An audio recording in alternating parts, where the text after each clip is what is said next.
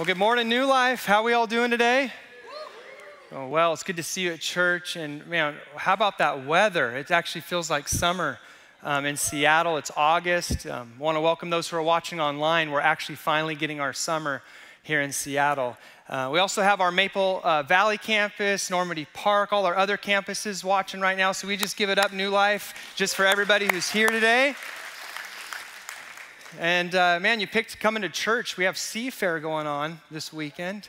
And on Friday, I was invited by a couple from the church to go watch the Blue Angels. And I had never seen them before. I've been here living here over 15 years. And has anyone actually seen the Blue Angels before? Okay. Yeah, incredible just what they do. They look like they're flying so close, and at any moment they could hit each other. It's just like crazy. But we have just been enjoying this sun. And if you have AC, you're really enjoying it. If you're not, then you're just spending time in the shade more often.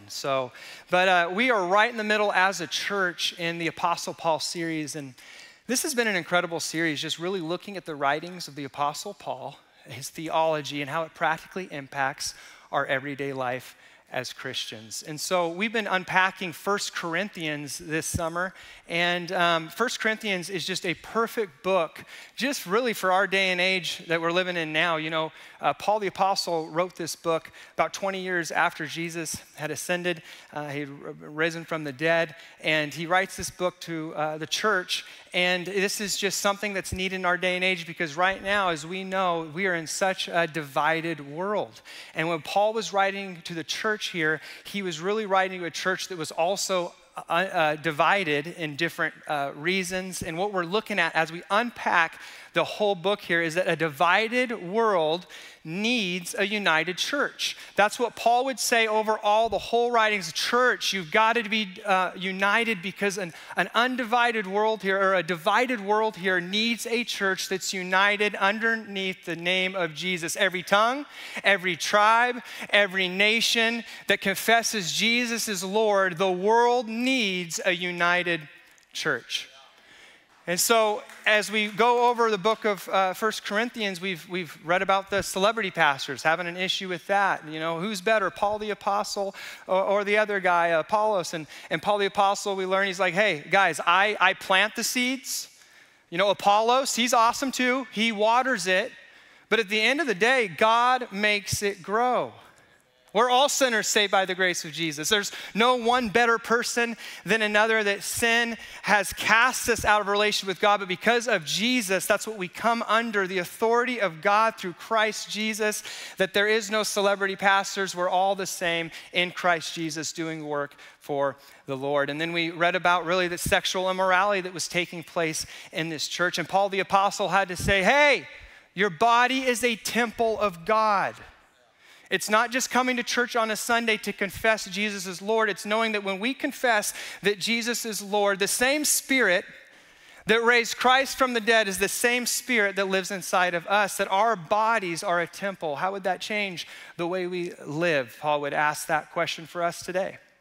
And then he really goes over in 1 Corinthians, we went over lawsuits. And you know, being a pastor for over 15 years now, you'd think, well, Christians are just different. You know, no, there's disputes in the church as well. And as pastors, we come and we guide and we talk through. And how we handle disagreement in the church has got to be different than how the world handles disagreement. We're children of God, the body of Christ. And then we talked about poor conduct that the church was dealing with in that time. And so today we're going to actually open up our Bibles to 1 Corinthians chapter 11. And we're really going to be talking about some dysfunction and disagreements and things that are going on around a table. And so let's pray together. And if you're coming in, we're going to be receiving communion in a moment. And so if you're watching online or you're in one of our campuses, make sure you pick one of those up. As you came in, you should have gotten that. And if you're online, then man, get some drinks, get some food, and bring someone with you along this. So let's pray. Lord, thank you so much that we get to be a part of what you're doing, God, in our lives. That, Lord, we don't just remember your death, God, but you are alive. And so I pray we'd open up our minds, our hearts to what your word, Scripture, wants to say to us today. We love you, God. We thank you for who you are. In Jesus' name, amen and amen. Now, I don't know your tradition about the times in which you gather around a table. Some families, you may gather around a table weekly. Some of us are young adults, and so you're in college right now, and so maybe you have a dorm or you're with some friends. Even this summer, there's moments that you've taken to go outside and have a meal with friends that I don't know, when you do those things, but every single one of us, maybe it's once a year at holidays where you get around a table with food.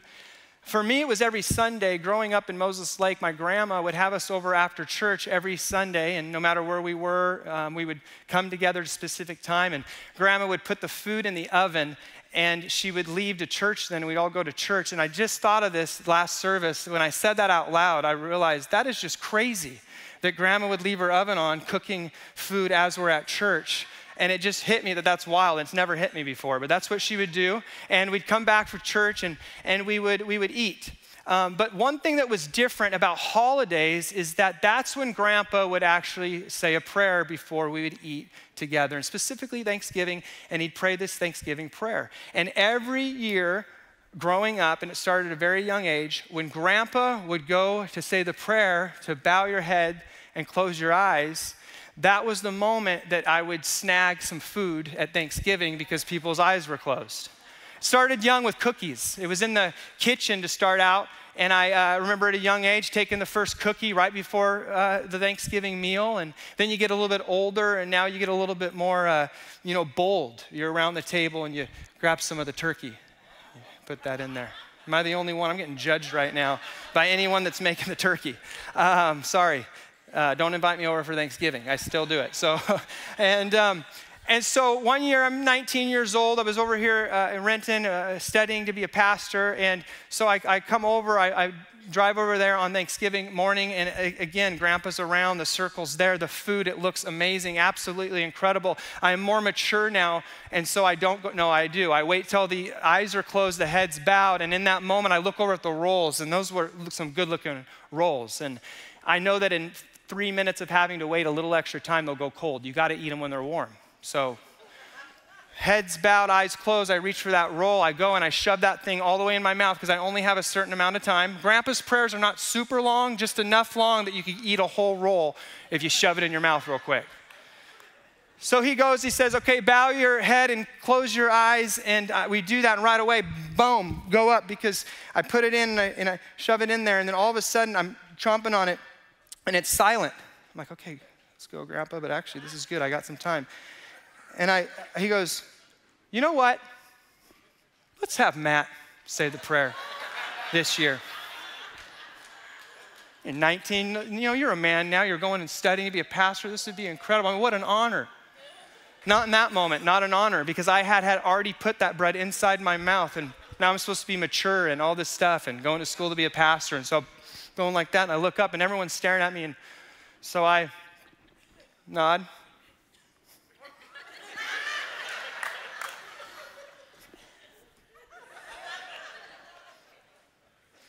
Now I'm figuring out, okay, what am I going to do? I can't take it out of my mouth now because Joel, my cousin, always is watching during prayer. He'll point it out, he'll look. So I'm sitting there and I look over, and sure enough, Joel's going like this, looking around. It's quiet in what seems like forever because it's a prayer, and 10 seconds seems like 2 minutes of complete silence. I then try to get it down. It gets lodged into my throat. I get the whole thing down, but it's still there. You know that feeling where just a little bit of that dry cracker is stuck in your throat? This is bread, though, and it's a full-on bread thing, and there's a lump there. And so then I choke up, which kind of made it great because everyone thought I was crying. I was like, "Oof." Such a privilege. I finally get that down with just a little bit of a voice just to say, thank you for the meal, amen. And I literally got through it, and I had swallowed that, and it was incredible that I actually made it through that when no one actually knew that I actually had that full bread in my mouth. And I look back at that moment, and as I look back, it was more than the food. Because for me at that age, it was all about the food. And as I look back and my grandpa's gone, I think about what powerful moments took place around that table on Sundays and around these moments that we had food together as fellow believers that I took for granted. It was so much more than the food. And as believers today, I want you to know, as traditionally we've received communion in some churches monthly, some weekly. What I want you to know is, God, I want to recapture for us today that have just looked at these elements as a come and a go out of a church building. I want us to recapture the beauty of sharing a meal around a table.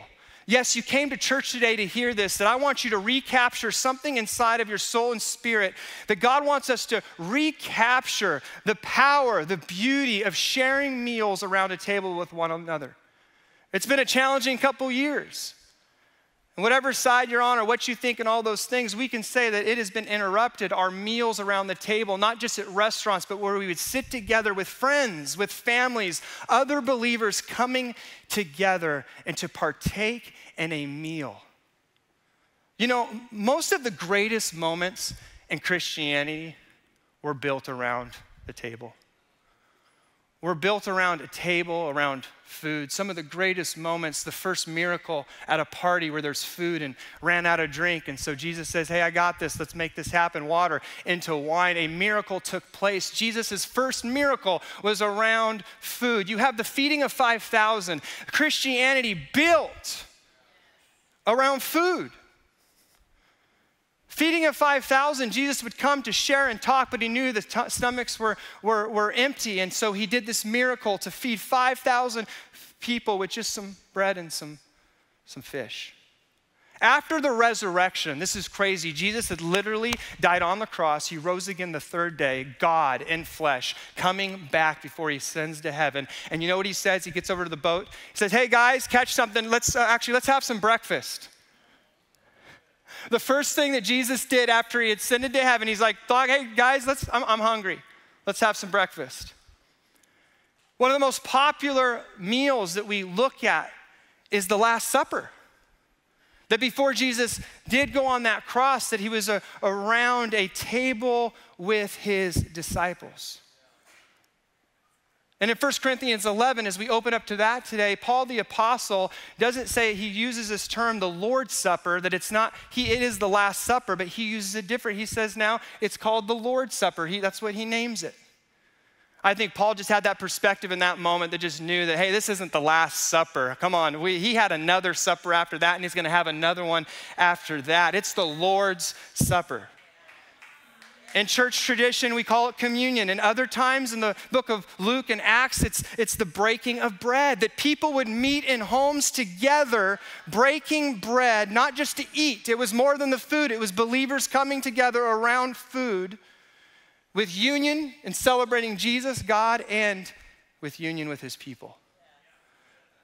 I love this. It's said in Scripture that agape feast is a term that's used.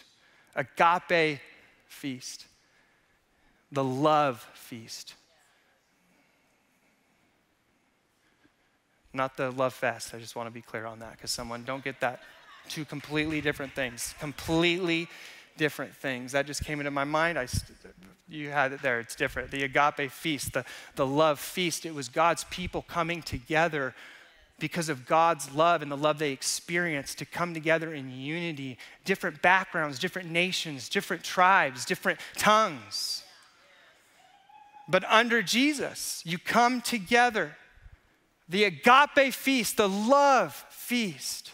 Today, I want you to know, I don't know where you're at with your relationship with Jesus. I don't know if you've began one with him, but Jesus is inviting you to sit at his table. This is what Paul the Apostle, in the chapter that we're going to read today, I'm just going to give it to you right now. Paul is talking to the church and he's saying, look, everyone is invited to sit at the table of Jesus. Put away the disagreements.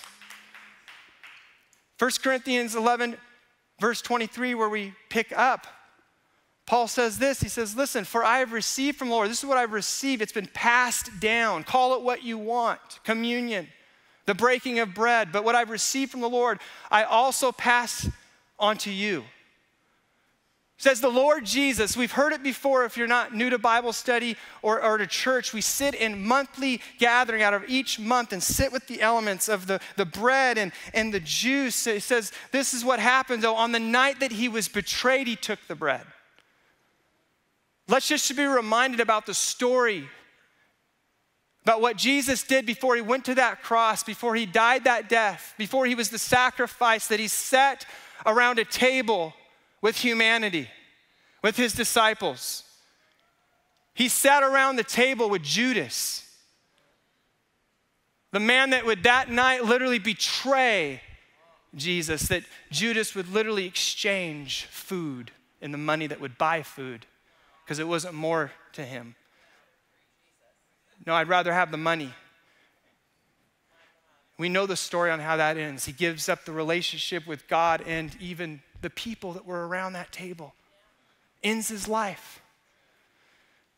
I'm reminded about Psalms, that the Lord prepares a table for you and for me in the presence of my enemies. When Jesus was sitting around that table, he was in the presence of what someone would call an enemy.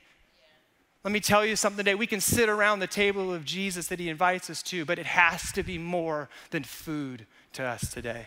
It has to be more than a tradition. It has to be more than just a once a month to make me feel better, just to remember in a moment. It said that he was betrayed. Some of us feel like we've betrayed Jesus. Let me tell you something. You are still invited to the table. Today is a new day. His mercies are new every single morning. And when Jesus had given thanks, he's giving thanks. He broke it. He broke that bread. And he said, "This is my body, which is broken for you. Do this in remembrance of me." He takes that bread and he breaks it, and he says, "This is a sign. This is an element to show you what I'm going to be doing. I'm going to be going to the cross. My body is going to be torn. It's going to be ripped. It's going to be pierced for your sins."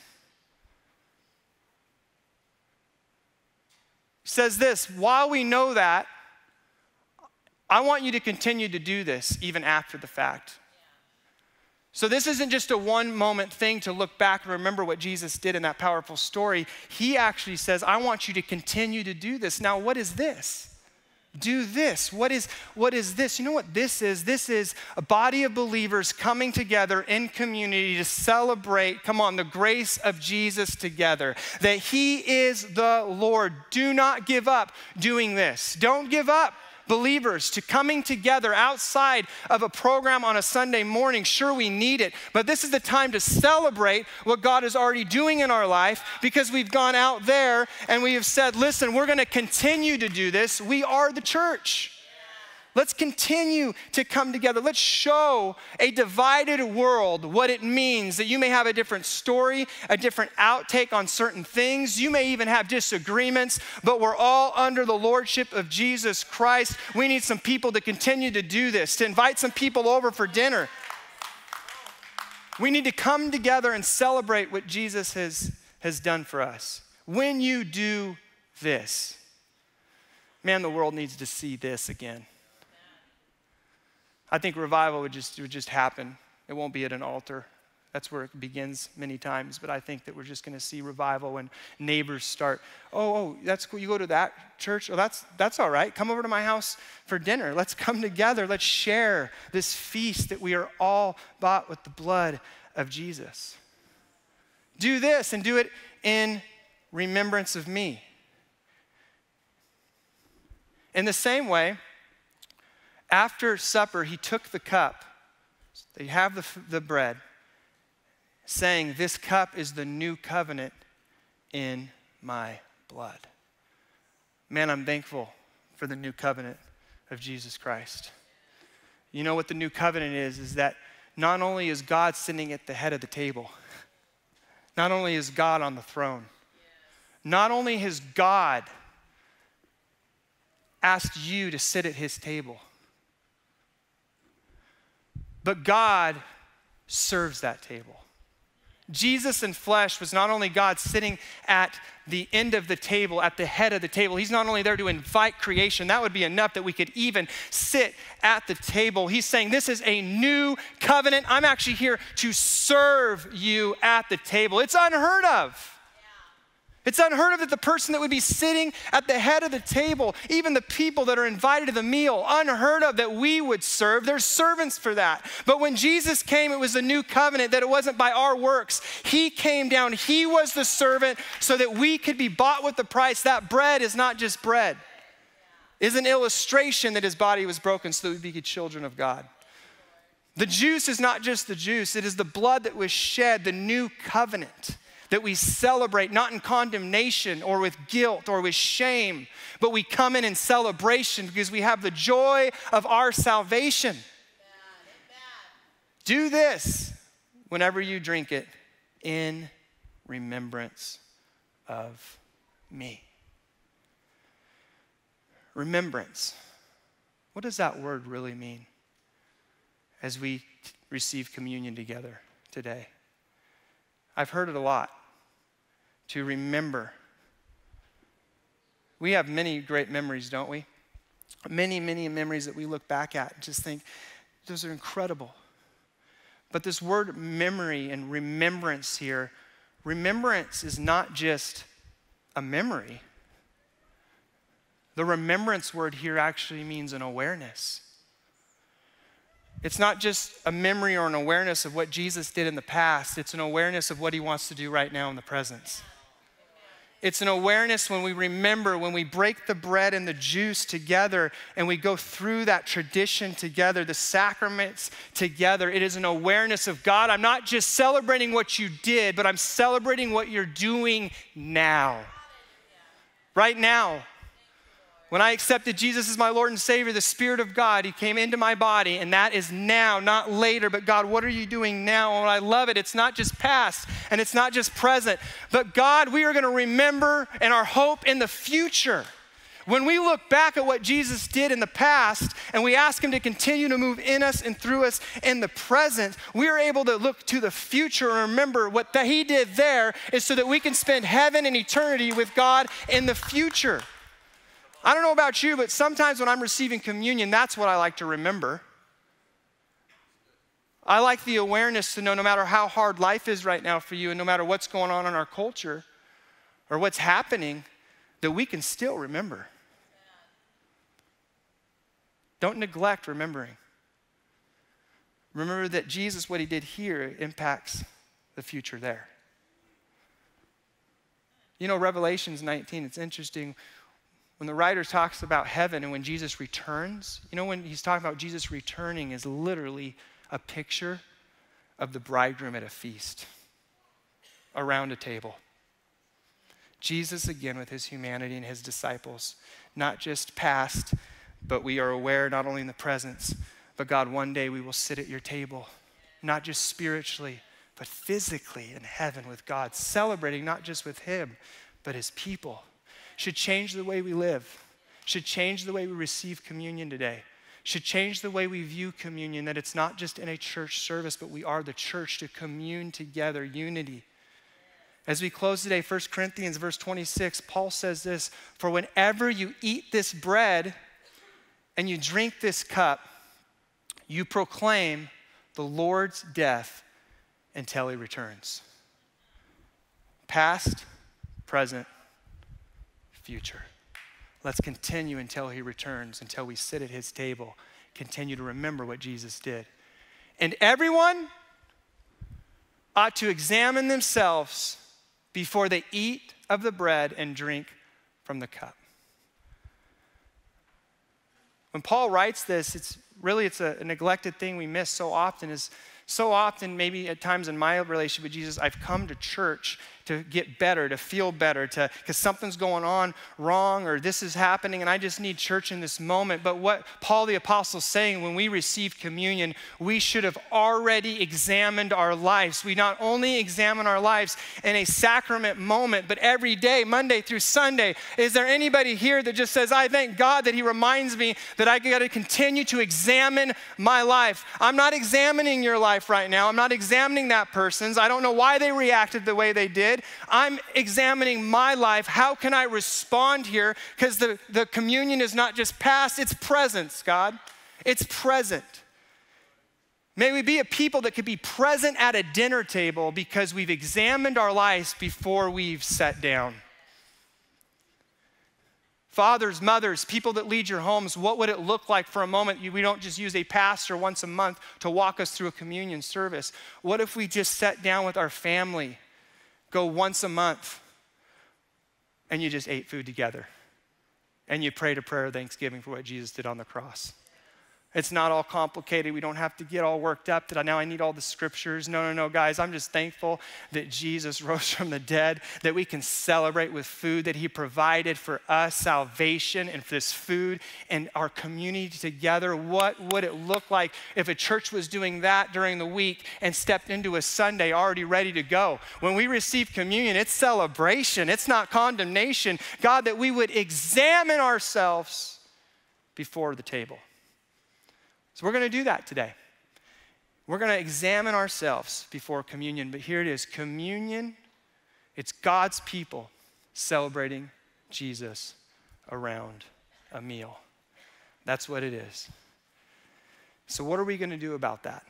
Whose friends do we need to call back that we haven't talked to for maybe a little while here? And we know that they're Christians. We know there's been some hard times, but we need to come together and have some food. What would it look like if we now had to examine ourselves as the heads of homes with our kids before we sat at a table once a week? Because we needed to examine ourselves before we sat at this table so we could actually have a great meal together and there's not this weird stuff going on that no one's talking about or communicating. It starts with communion, to examine ourselves as we remember what Jesus did on the cross. So with every head bowed and eyes closed today, we're going to receive communion together. And in this moment, we've talked about the body of Jesus and we've talked about the blood and what it means. And so today, you know what that means, but for you, maybe right now, you're in here and you have never given your life to Jesus. You have never said, Jesus, you're at the head of the table. Jesus, you're at the head of the table. My life, I'm here sitting. You're the one leading. You're the one guiding. You're the Lord of my life. I want you to be able to take in a holy communion today. I want you to be able to receive it with the body of Christ. And today, that's the first step. Welcome to the family. If you're in here right now, I just want you to know that you're not alone. I want you to raise your hand right here. I want to pray a prayer over you that you want to accept Jesus, to receive communion with power today, not just some sacrament that you do. Anybody here in the back? Anybody else? Anybody else? It's great. In a few moments, I just can't help but believe there's some people in here, you didn't take communion. You didn't grab it and pick it up because of that, because you just said, I'm not right with God. And in this moment, you've just accepted Jesus. You say, Jesus, you could say, be the Lord of my life. You're at the head of the table. I give you my mind. I give you my heart. I give you my life. For some of us in here, it's do this. You're in here, you say, you know what? I've just gone through life here recently. It's been chaotic. It's been crazy. And you've gone through just a routine with family, with work, and you haven't stopped a moment. You haven't done what Paul talks about, what Jesus commanded. As often as you have a meal, do this. And today you say, you know what?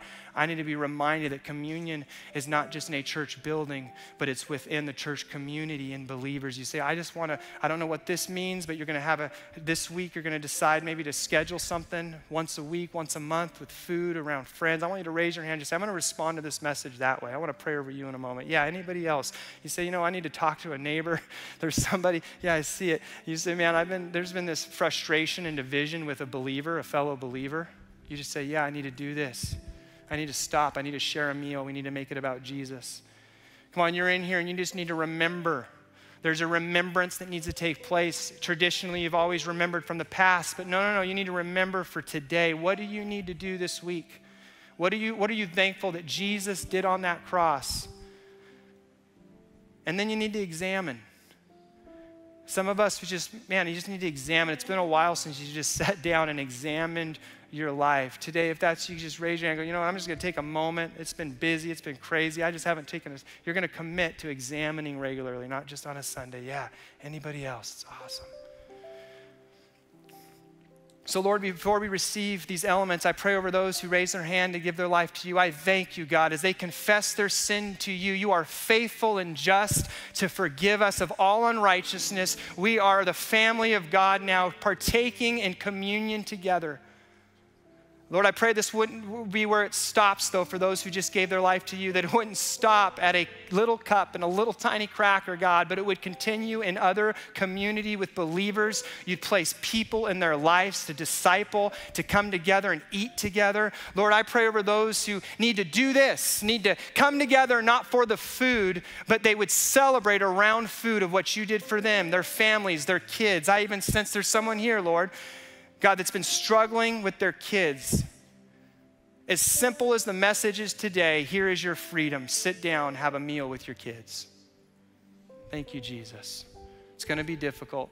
It's going to be hard. It's been a while. I know it's easy for me to say I don't know that story. But man, if you'd examine yourself right now and you'd give that to God, you're going to get grace from your kids. It may take some time.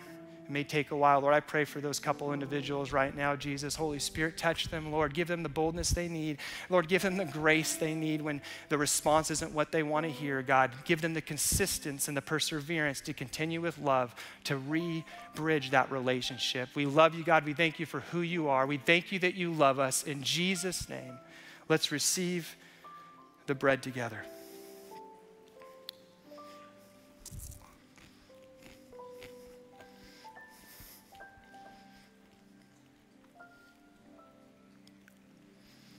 Lord, right now we thank you for your body that was broken for us.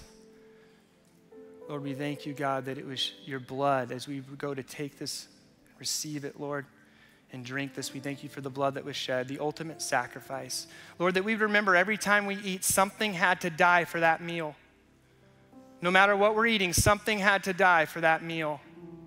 Lord, I pray we would remember as we receive this juice that you had to die for us to share a meal with you. God, remind us throughout the week that we take moments around food, God, to remember that somebody had to die so that we could celebrate, so that we could feast. Thank you, Lord, for your blood.